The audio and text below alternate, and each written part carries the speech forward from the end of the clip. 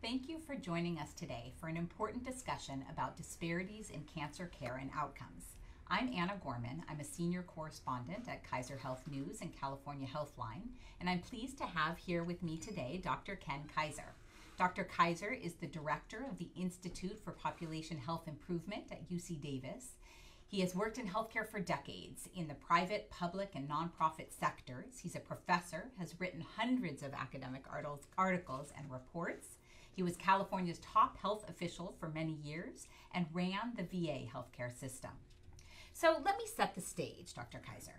We know that in California and across the nation, we've made significant progress in how we diagnose and treat cancer. Californians overall are living longer, but not everyone is benefiting equally. Cancer outcomes still vary widely, and how long you live may depend on your race or ethnicity, where you live, your income, or the type of insurance you have. We're going to talk today about those inequities and how researchers and others are trying to address them. If you're just joining us, please, if you have questions, please post them on the Facebook Live page and we'll get to as many as we can. Thank you so much. All right, let's start. Okay. Let's start with an overview. What do we know about cancer outcomes and survival rates? There's a lot we know. I think perhaps one of the most important things to know is that it's looking better if you have cancer today. But let's just go back a little bit. Cancer is, in the last few years in California, has been either the top or the second leading cause of death. So it affects a lot of people. And that's pretty much true nationally as well. And overall, it's becoming more common, although survival is getting better. And that's good. But benefit hasn't been even across the population. Some people are benefiting more than others. And we'll get to that. So, but first, which cancers, and I think you're right, it does affect so many people. I mean, everybody we know has somebody, a relative or a friend who's had cancer. Which cancers have the best prognosis and which cancers have the worst? And that's often hard to answer, but let's just, just to make sure we're all in the same place, cancer is not one disease. Cancer is a whole lot of diseases, dozens and dozens of different types of diseases. We tend to think about cancer according to where it occurs: breast cancer, colon cancer, prostate cancer, etc. But even when we think about it in those terms, there are often multiple different types. And the thing that correlates best with how you're going to do, to answer your question, is how quickly it's picked up, the stage at which the cancer is diagnosed. We know that some cancers, like prostate cancer, have an excellent prognosis, certainly picked up early. Breast cancer, colon cancer, some of the leukemias or lymphomas like Hodgkin's disease have a very good prognosis if picked up early. So staging matters. What else determines and contributes to how long someone lives with cancer? Well, probably next to staging, the next most important thing is if you get the right treatment. It's, again, that's not uniform across the population. There are some places where treatment, according to established guidelines and what we know works, what in medicine we typically call evidence-based treatment, and if you get that, then your chances of surviving are much better. There's also other factors like your lifestyle and how healthy you are to begin with, and other risk factors, nutrition, smoking, exercise, the other things that contribute to our health, often more than healthcare per se. Okay, so even though, like you say, we're doing better than the past, there's still these wide gaps. So tell us about some of the most significant disparities. And obviously you've done some recent research on this, and Asians had the highest rates of survival for many of the cancers you studied, and African Americans had the worst overall prognosis. But tell us a little bit about the gaps. Well, again, depending on the specific cancer, there are differences. Among breast cancer, for example, African American women overall do less well than white women or Asian women. We know that with colon cancer, Hispanic men often don't do as well as even Hispanic women or white men or women. And often that's because it's picked up at a later stage in Hispanic men. So there are disparities according not just to ethnicity and race, but also and particularly by socioeconomic status. And overall, as a blanket statement, people who are poor and economically challenged do less well than people who are not in that situation. So that leads us actually perfectly to a question from our audience, our viewers. And please remember to type in questions on our Facebook Live page, and we'll get to as many as we can. But one of the questions is, what is being done to bring the best treatments to the poor? Well, candidly, not enough. But we do know, for example, that if one is treated at a designated by the National Cancer Institute comprehensive cancer center, such as exist at all the University of California medical centers as well as in other places, the likelihood of getting better or surviving longer and getting more evidence-based treatment is higher than if one is treated at such designated centers. So often it's a matter of being able to get into the place where you're most likely to get evidence-based treatment. And some of that, I would assume, has to do with what insurance you have, if your doctors at an elite institution can accept you. And another question from our audience is, how many people can even take time off work to travel to these designated places, these higher quality places? Yeah, and that's a real problem. And too often, I think our healthcare system doesn't take into consideration things like transportation. You can offer the best treatment in the world, but if people can't get to you, then it's not going to help them. And so certainly in today's world, we have to take a much more holistic view of healthcare and address those things like transportation. Equally important would be nutrition and making sure that when you're undergoing treatment, which often makes you feel lousy, that you're also maintaining a good nutrition status, that you're getting an appropriate amount of exercise, because we know that exercise is another one of those factors that increases your likelihood of a good outcome. Mm-hmm. The disparities are really complex. You mentioned socioeconomic status, geography also plays a role. And one of the most striking studies of yours that I remember is the one that looked at insurance status and found that cancer patients in California who had Medicaid and the insurance for low-income residents were no better off than those who were uninsured. So why do you believe that was the case? Well, I can't answer that with as much detail as I would like to, but just backing up a little bit to what you said, clearly having health insurance increases your odds of getting good treatment. However, it's not that simple, because not all health insurance is the same, and so the better health insurance you can get, the more inclusive and comprehensive, the better, and the more likely that you'll end up in a place where you can get evidence-based treatment. But if you don't have health insurance, that makes it more complicated.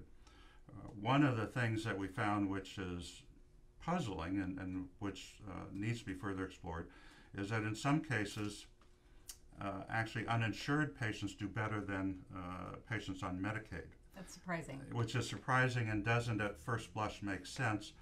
And it's one of those unanswered questions right now as to why that happens. But in either case, being uninsured or if you are on Medicaid, the survival statistics are not as good as for individuals who have private insurance, or I should say VA insurance or Department of Defense sponsored insurance as well.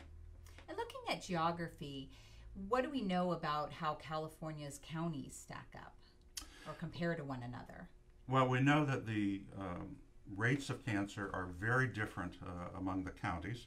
Some counties have much higher rates of cancer than others. However, what we can't and haven't been able to tease out to date is exactly why. Is it because of environmental conditions? Is it because they just lower rates of insurance? Because the screening programs, public health or other screening programs, are not getting people in and so that their cancers are diagnosed at an early stage? Is it because of higher smoking rates? And there's a variety of other things, and those are still studies that need to be done. They could be done, but to date they haven't been done. So you have your work cut out for you then. There's a lot of work that needs to be done to further ferret out how we get people to have the best possible outcomes for cancer.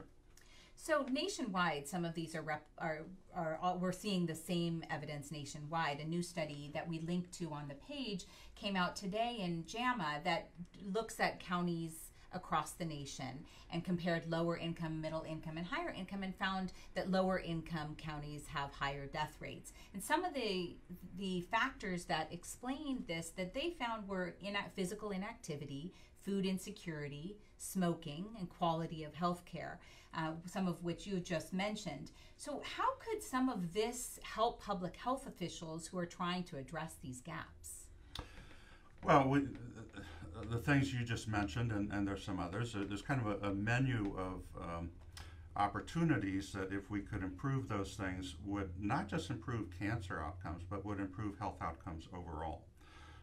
And not to digress too far from the topic of this conversation, but healthcare overall has not done as good a job as it needs to do in addressing what we call the social determinants of health, which are things like nutrition, education, employment, child care, all these things that actually, from a population health point of view, have more to do with how healthy is the population than healthcare per se.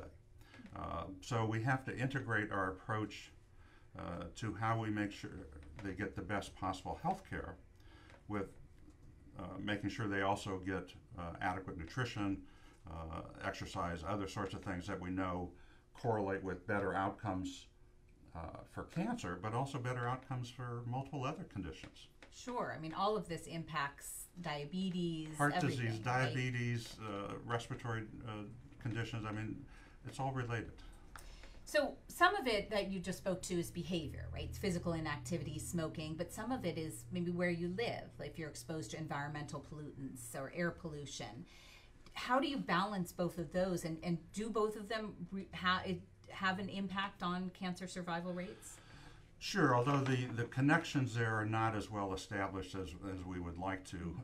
But, where you live, if it's not safe to go out and exercise, it may have less to do with the air pollution than the fact that it's unsafe to go around your neighborhoods and get the exercise that you may want to do, but there are other reasons which make that difficult. So it's complicated, and we need to devote much more effort to understanding all these social factors and how they affect population health as well as healthcare per se. We have another question from a viewer. Thank you. And you can post your questions on the Facebook Live page. We'll get to as many as we can. The question is, can you speak directly to disparities in survival for rural populations or Native American populations, of which we have a lot in California? We do. The Native American population in California is different than in most states because it's much more urban and spread out throughout the population as opposed to being on tribal lands per se. We don't have as good of information about outcomes for Native American populations. We actually have some studies underway to try to better answer some of those questions. But you see many of the same disparities there according to different types of conditions. And it's often hard to sort out whether some of that is, again, delayed diagnosis, the cancers are picked up at a late stage, or whether it's other factors like smoking and behavior and things like that. And in rural populations, it's also, while I'd like to be able to give a short, quick answer to that, it's also complicated. Sure. And also depends a lot on insurance status and when cancers are picked up, and a lot of the other factors that we talked about already. We talked also about insurance, and having insurance, and the Affordable Care Act, of course, helped expand access to insurance for many low-income Californians and Americans. But how much does the quality of care that you get determine how long you're going to live with cancer? Not just that you're getting treatment or that you have access to a doctor, you have insurance, but the quality of the care that you're getting. Right, and we've actually done some studies which have looked at this, and not all care is the same. It's clear that care at some hospitals, some institutions, is better than at others, at least insofar as it follows the guidelines and does the things, whether it's surgical interventions or chemotherapy interventions or radiation treatment, whether they follow the established guidelines that have been developed based on the evidence as to what works. And it's heterogeneous throughout the state, i.e. it varies a lot among institutions how well those guidelines are followed. Clearly getting care at, as I already mentioned, at the National Cancer Institute designated comprehensive cancer centers increases the likelihood that one will get evidence-based care, which is not to say that you won't at other institutions, but it does tend to be more variable as we move into our communities.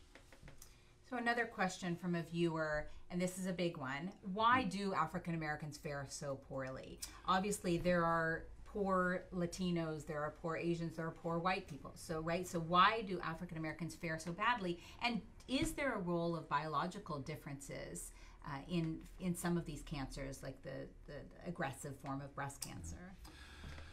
Again, I wish I could give a short and simple answer to that, and we don't know. And you know, African Americans do not necessarily have worse outcomes for all types of cancers, but for a number of cancers. We looked at this for 27 or so different types of cancer in California and found that about 9 of them, African Americans, did not fare as well. What hasn't been done, and what we can't answer with certainty now, is it because they're more likely to be poor and not have access to care?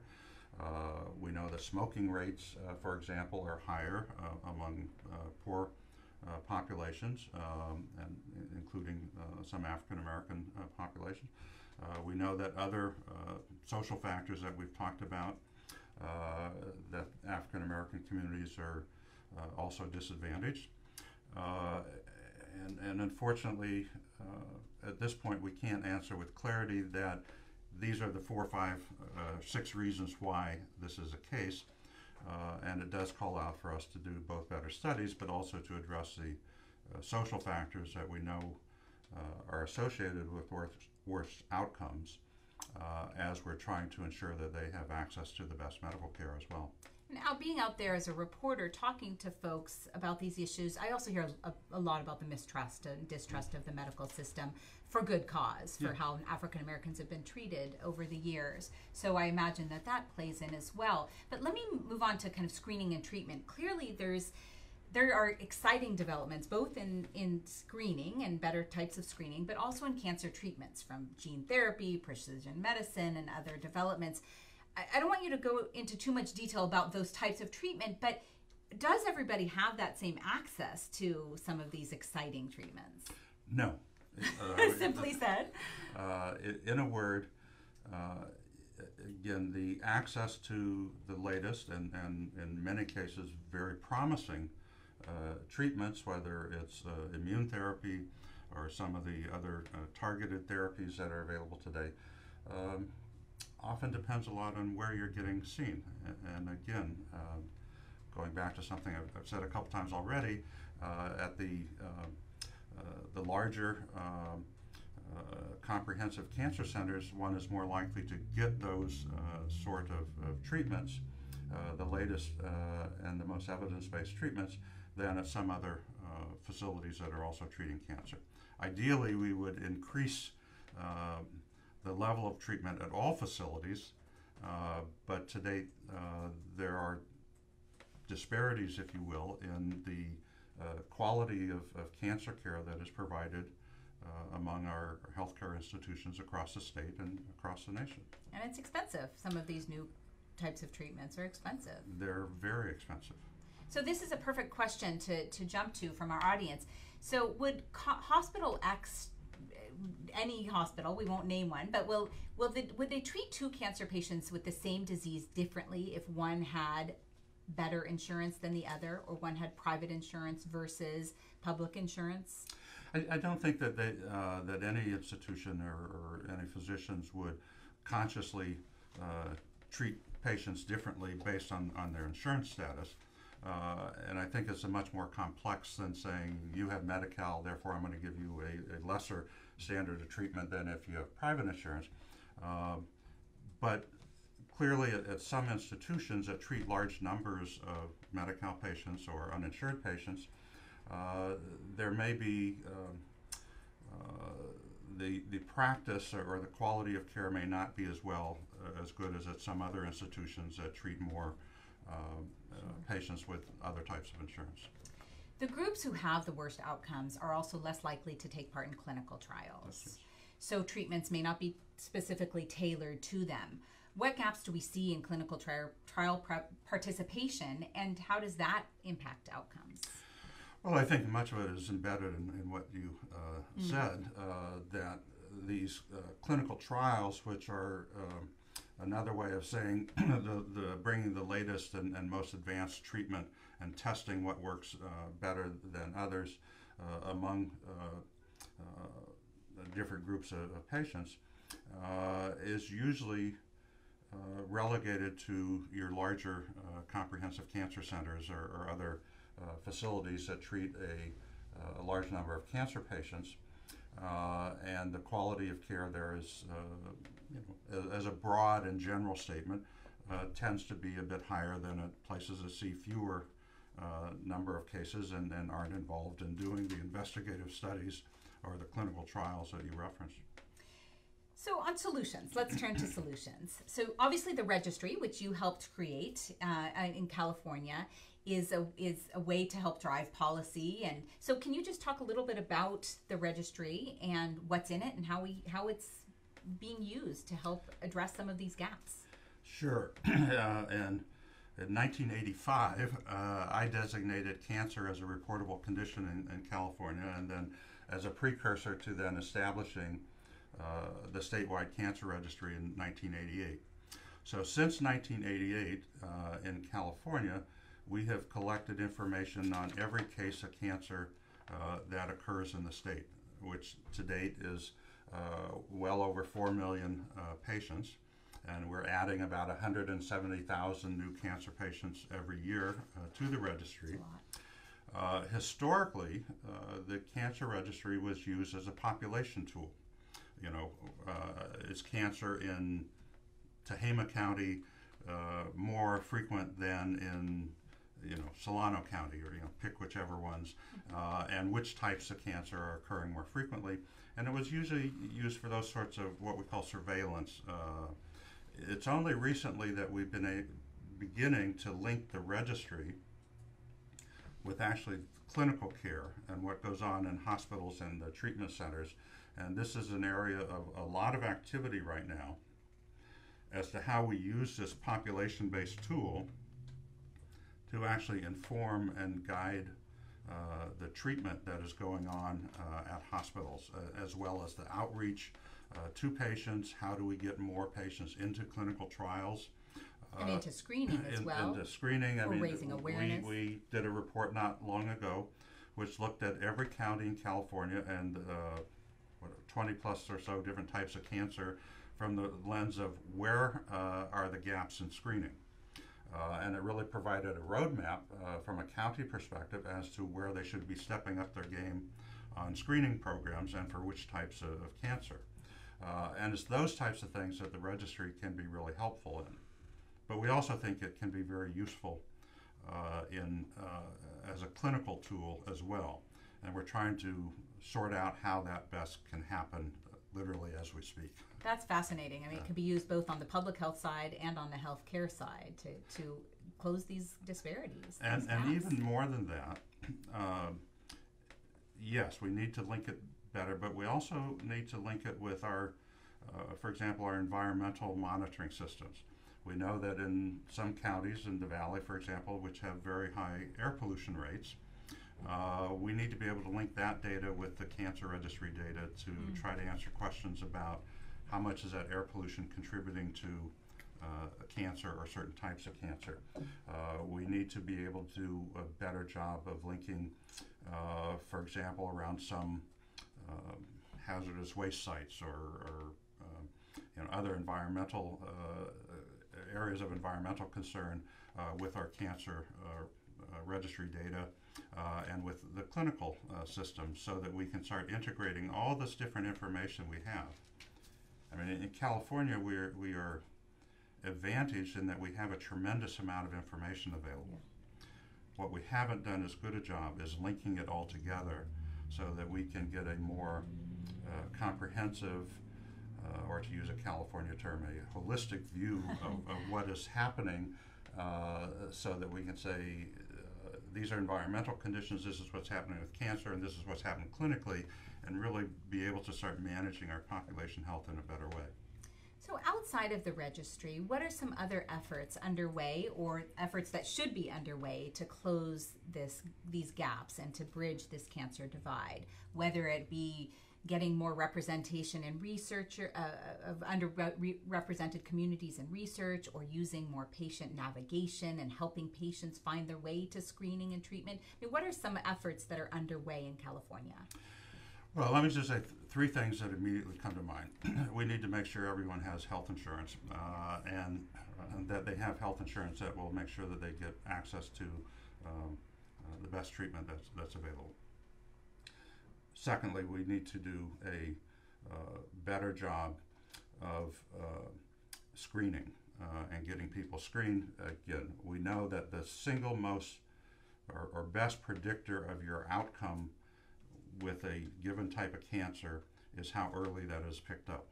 And so at least for those cancers where there is a good screening tool or a method, we need to make sure that people are getting screened so that their cancers are being picked up at as early a stage as possible. And third, we need to make sure that the quality of care that's being provided at all of the hospitals that treat cancer is evidence-based and conforming with guidelines that we know are likely to yield good outcomes. And there's a lot of work that needs to be done there across the state. When you talk about screening, that the cancers where there are good screening techniques or good screening tools, are we talking colorectal, breast cancer? What other types of cancers? Sure, I mean, breast and colorectal are good. Prostate is another. There are some cancers for which we just don't have good screening tools.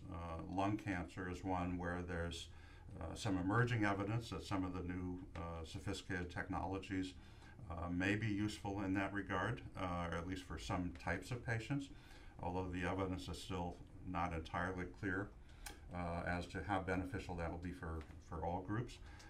But lung cancer is one of the more common types of cancer that still does not have as good an outcome as we see in colon or breast or some others, because it tends to be picked up at a late stage. Right. So we get everybody insured, improve screening across the state and the nation, and improve the quality of care at cancer centers and hospitals that provide care. Those are three things that would certainly take us a long way to getting better outcomes. There's a lot of other things having to do with improving the health of the population overall, and doing some of the things that we've talked about as far as how you improve your health status. But certainly if we did those three things, and a lot of work has been done, and again, I would be remiss if I didn't say that the likelihood of having a good outcome for cancer today is much better than it was 20 years ago. Right. So the news is good. We are moving in the right direction. We're moving in the right direction. We could be moving faster. We know the things that need to be done and that could be done to move us faster. We just have to find the right incentives and things to catalyze us to move in that direction. And of course, the topic of this whole conversation is ensuring that everybody has access to those great treatments, and that the outcomes become more even across the board for different populations, right? Ideally, everyone would have access to not only access to care, but access to the right care. Right. Well, we're going to close on that thought. Thank you so much for joining us. Thank you, Dr. Kizer, for taking the time to talk to me. This video will be available on our website. Please share on Facebook and social media.